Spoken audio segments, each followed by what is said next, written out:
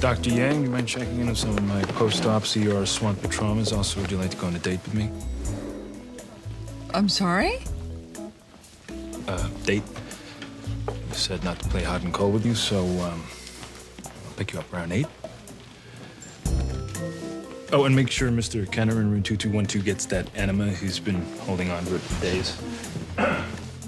Okay. Because that wasn't weird. Bro guy. Oh, he's pissing me off. He's blossoming brain contusions now, and he's refusing surgery. You think this is going to get him a stay of execution? No, he'd just like to die here. He wants to control it, wants to choose. I went overboard buying bears for your nieces. Mom, this is Major Owen Hunt. Major, I was a Navy nurse for 25 years. Where were you stationed, Major Hunt? In the thick of it, in Iraq. Welcome home. You must have stories. Not any worth telling.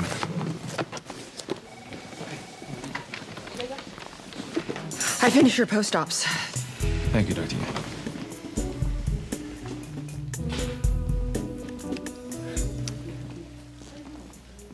So what was your best surgery ever? What? Nothing. Stupid. Good night, Mrs. Shepard. Nice to meet you. Major Hunt, how have you been sleeping? I'm sorry? When I can't sleep, I use valerian root. I know you doctors don't think much of herbs, but I find it helps. Have you been sleeping? Since you came back? I'm fine, ma'am. I sleep just fine. Good night.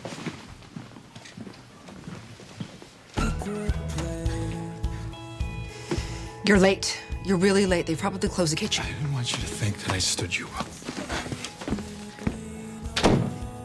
Are you drunk?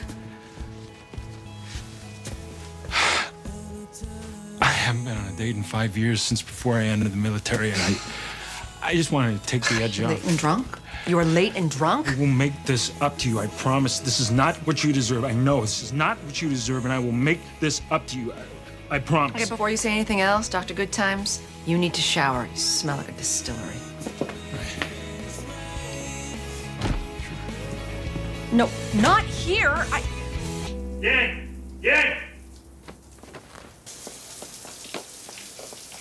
I thought of my best surgery. Pulling shoes in my shower. My first blast injury in the field, body was mangled. Homemade explosive device, copper and wires embedded 5 inches deep in the abdomen, arms and legs hanging on by threads of skin. Never seen anything like it. Not in the textbook, not in residency. Incredible. Body full of holes. Trauma surgeon's dream. I put tourniquets on where I could, started tying off the arteries with my bare hands, but the bleeding was everywhere, stomach, chest. Best pressure I could think of was my own body, so I laid there for 2 hours on top of him, just not moving, trying to keep that dam from bursting with my hands, my knees, my elbows. Body full of holes. And he never bled out. I wouldn't let him. He made it to the hospital. He made it home. A month later, he sent me a letter thanking me for saving his life, and then he shot himself.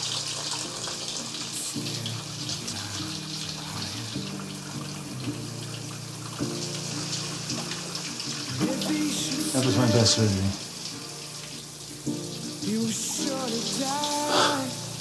And my worst. We're human. We make mistakes. We misestimate. We call it wrong.